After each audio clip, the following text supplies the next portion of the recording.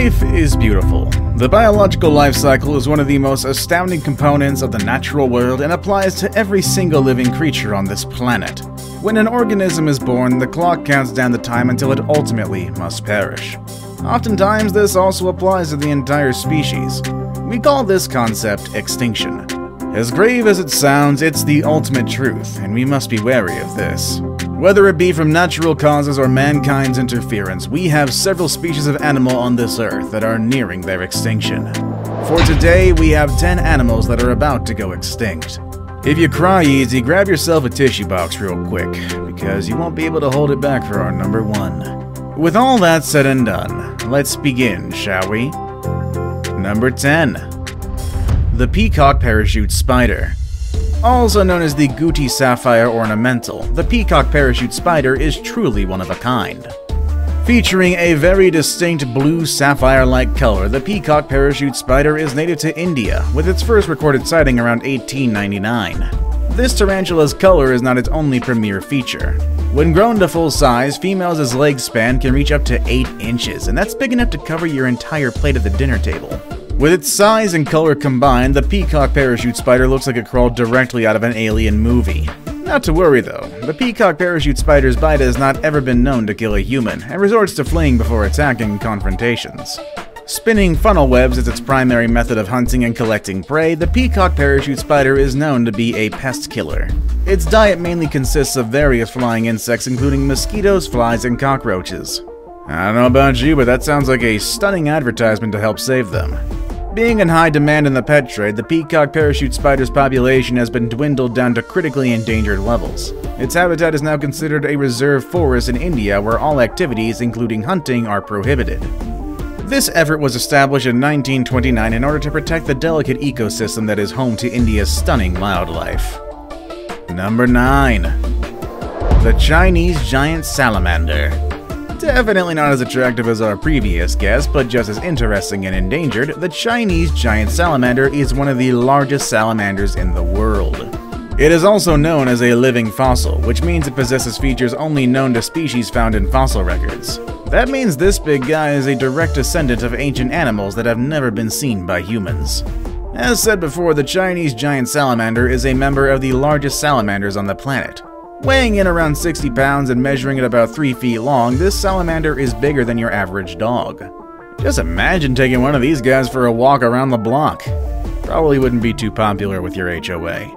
Though you might find yourself in a familiar situation if anything were to spook your slimy steed, because these salamanders have been known to make barking, whining, hissing, and crying sounds. The population of the Chinese giant salamander has declined by 80% since the 1950s, and this is due to habitat destruction and overhunting. This is due in part to being considered a delicacy, as well as part of traditional Chinese medicine. It's unfortunately fallen to critically endangered status. Number 8. Javan green magpie. On the Indonesian island of Java lives the green magpie. With its radiant green feathers, stout orange beak, and signature eyeline, the Javan green magpie is a really unique bird. Its bright green color comes from the yellow pigment it consumes via its insect diet. The Javan green magpie also has been found feasting on small lizards as well as some frogs. Initially blue at birth, the Javan green magpie grows and molts its feathers to grow its signature green feathers. Its beak also lacks much pigment at birth, maintaining this appearance until it matures. Though it has been recorded that the magpie can even revert back to its blue coloring in captivity if its diet is not sufficient. Habitat loss and illegal capture have decimated this population to critically endangered levels. Being popular as an exotic pet, some experts believe the Javan green magpie's wild population is down to less than 50 members. Fortunately though, captive breeding efforts have brought its captive population to at least 50 in an effort to one day enhance the wild's population. Number 7. The Asian soft-shell turtle. Also native to the island of Java is the green magpie's neighbor, the Asian soft-shell turtle. If you've never seen or heard of a soft-shell turtle, you might want to look closely, as soft-shell turtles appear very different from your typical pond or river-dwelling turtles. Just as the name suggests, our guests do not have a dense, hard shell like one would assume a turtle might possess. Its body is much softer and smoother, giving it a distinct flat appearance, and don't let its soft and squishy form fool you. The Asian softshell is an unwavering carnivore. As an ambush predator, it often spends its time buried at the bottom of its freshwater home, waiting for its next meal to come by. The Asian softshell is of exceptional size when it comes to softshell turtles. Growing to more than 3 feet in length and more than 200 pounds, the Asian softshell is of the largest softshell turtles in the world. Unfortunately though, this big guy's population has fallen to endangered levels and is no longer found in the same regions of Cambodia it was once in abundant. Number 6. The Dama Gazelle. Let's move on to a different region of the world, Africa. The wildlife of the African continent presents some of the most unique and popular examples of complete savagery. Every corner of the African safari presents another species that would like to eat you in a different way. Lions, crocodiles, hyenas, oh my, you name it. Africa is a hard place to live, especially if you are number 6. Considered to be the largest of all gazelle species, the Dama gazelle grows to be about 4 feet in height and is capable of keeping up with the rest of its pack just a few days after birth. Give it a week and the new offspring are capable of running as fast as full-grown adults. The Dama gazelle inhabits regions in the northernmost region of sub-Saharan Africa. This also appears to be where lions reside, so their speed is quite the useful attribute. Despite this life-saving survival ability, the Dama gazelle's population has fallen 80% in the past decade. This is most in part due to drought, habitat loss, and overhunting. The Dama gazelle has fallen to a critically endangered level. Tourism has also exacerbated this issue as tourists make constant efforts to get pictures with the animals, thus spooking them. This causes them to stress, require more water, and inevitably perish from dehydration. Number 5. Hawksbill Sea Turtle. Let's dive deep into the ocean for our number 5. Being a sea turtle, the hawksbill sea turtle is one of the most widely known endangered species. The information of their status is highly proliferated throughout popular media, and rightly so. The hawksbill has fallen to critically endangered levels and is protected all around the world.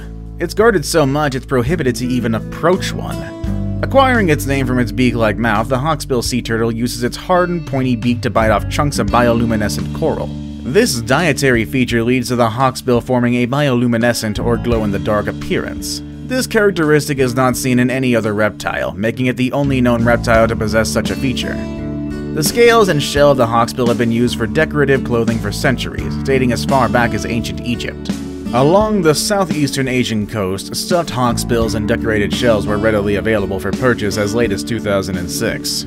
Current conservation efforts and prohibitions have resulted in a massive stop to this practice, and once again, rightly so. Number 4. The Orange-Bellied Parrot. Let's take a flight over to Australia, where our colorful number 4 lives. Residing in southern Australia, but breeding in western Tasmania, the orange-bellied parrot does not exactly give us the typical appearance we expect out of a parrot. It's rather small compared to most parrots, but it is just as colorful. The males are typically adorned with bright green feathers and head, accentuated with blue on the tips of its wings. The cheek feathers mesh with its chest and abdomen's bright yellow, and it also includes a touch of orange on its belly just in between its legs. All of this plays on its dainty 8-inch long frame. We have the perfect recipe for a cuteness overload. On the much less bright and frilly side, the orange-bellied parrot has taken quite the beating when it comes to population. Once a thriving population ranging from Sydney to Adelaide, the numbers have dwindled and are no longer at the abundant level they once were. Until 1967, these colorful little creatures were a regular visitor of Port Fairy. Reports say the reasons for their declining numbers include disorientation from brightly lit fishing vessels, introduced invasive species, and degradation of habitat. On a slightly more positive note, though, the captive breeding program has captured 310 specimens as an opportunity to help ensure the genetic diversity and population moving forward. Number 3. The Sumatran Tiger. The most fearsome guest thus far, the Sumatran tiger is very critically endangered. When ecosystems start experiencing loss of habitat for animals nearing the bottom of the pyramid, the animals stacked on top also start to suffer. Not to mention the fur trade and illegal poaching has also inhibited the Sumatran tiger from effectively proliferating its species. This has resulted in less than 700 individual Sumatran tigers being alive today. Another cause for the Sumatran tiger's decline is the rapid deforestation and efforts to build palm oil plantations. Sumatra has consistently been tearing down the forests of its outer regions to build plantations, thus destroying the natural habitat of one of the world's largest predators. 2013 and 2014 brought about a large increase in poaching as the highest recorded amount of snare traps were removed from Kerinci Serbal National Park. In an effort to help conserve and restore the population of these majestic beasts, Indonesia initiated several efforts to help conserve their habitat and help build their population back up. The Tambling Wildlife Nature Conservation, a 110,000-acre area and rehabilitation center, was established to provide a place where the natural ecosystem can remain undisturbed and help rehabilitate injured wildlife back into the natural world. Number 2. Vaquita. Endemic to the Gulf of California, the vaquita is the smallest of all aquatic mammals. Fully grown females reach less than 6 feet in length and can be easily identified by its unusually tall and triangular dorsal fin. Their heads are very round and possess no beak, unlike most dolphins. Its habitat is limited to a small northern portion of the Gulf of Mexico, factoring heavily into the reason for its endangered status. Being restricted to such a confined area does not give it adequate space to proliferate its species and subjects more of its individuals to pollution exposure, illegal fishing practices, and becoming bycatch. Efforts to help reduce the decline of vaquita by the Mexican government includes gill net bans encouraging fishers to replace their nets with vaquita-safe fishing nets, and even enabling fishermen to surrender their fishing license in exchange for another career. I saved the best for last, but first, I have a quick challenge that takes only 5 seconds to complete. If you can leave a like and subscribe within the next 5 seconds, you'll get 10 years of amazing luck. Just try it, it really works. Number 1. The Northern White Rhinoceros. Our number 1 is the most tragic of all these situations. While the rest of our guests are not completely extinct, they all at least have a chance considering the efforts that have been put in place for them. Unfortunately for the Northern White Rhinoceros, this is not the case. You see, the Northern White Rhino has only 2 members of their entire species left, and they are both female. Originally grazing the lands of eastern and central sub-Saharan Africa, the Northern White Rhinoceros is functionally extinct. They cannot further reproduce, and they will inevitably become extinct. The population of white rhinos severely declined from 500 to just 15 individuals during the 1970s and 1980s. The last known surge of the white rhino's population was from the early 1990s to mid-2003, when the population rose to over 32 members, but has since suffered an increased intensity of poaching. That has left us with the 2 last remaining northern white rhinoceroses in the world.